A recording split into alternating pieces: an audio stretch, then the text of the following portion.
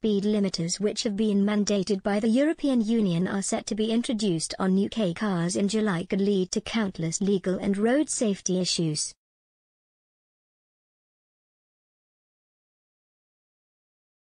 The driving law changes are expected to be introduced on new cars manufactured from July 6, 2022, with a new technology called the Intelligent Speed Assist (ISA).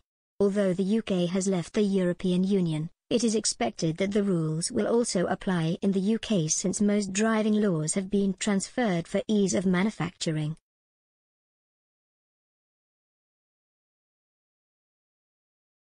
The technology is designed to warn drivers when they are approaching the speed limit.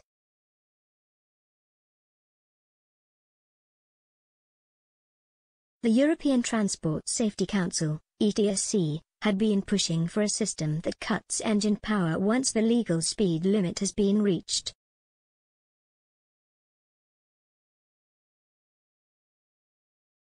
This was scrapped, however, after widespread concerns surrounding the danger of cutting engine power at higher speeds.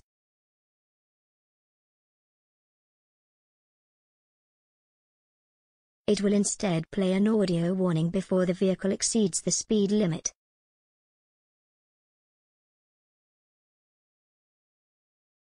The council has warned that the audio could be less effective when it comes to slowing cars down and could even be seen as annoying by some drivers.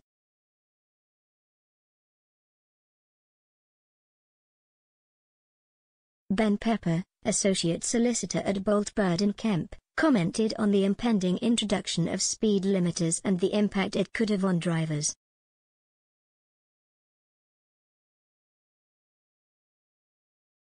Speaking to Express.co.uk, he said, "There is no denying that speed kills.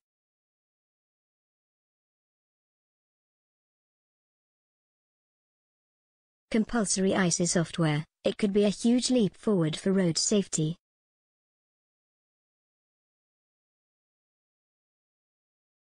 It has the potential to drastically reduce the number of deaths and serious injuries.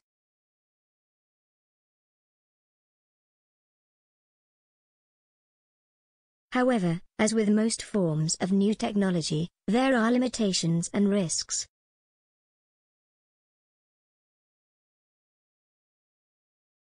There is the potential for the GPS or sign recognition systems not picking up on variable speed limits or temporary signs.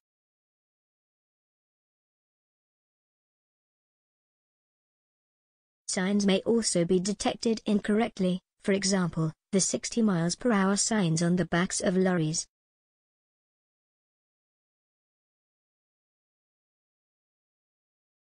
The regulation was initially approved by the European Parliament in 2019 in a bid to improve road safety across the continent.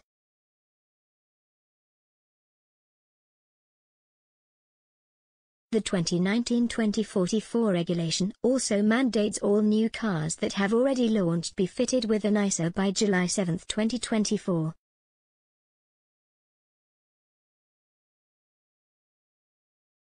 Mr. Pepper added, drivers of cars fitted with speed limiters may seek to claim that it was the software that caused them to crash.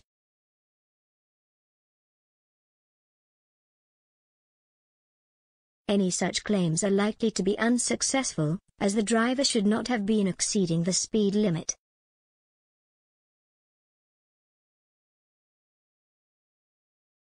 However, lawyers will always look at claims on a case-by-case basis to see where the fault lies.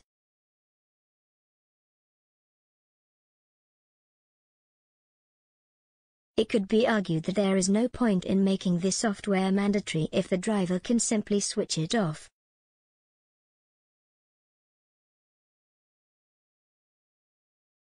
However, this function could help to encourage public acceptance.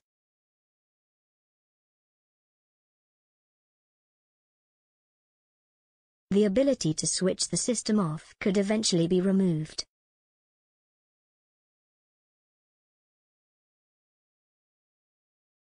With these advancements in technology and also the gradual introduction of autonomous vehicles, we will no doubt see more and more cars sticking to the speed limit in future.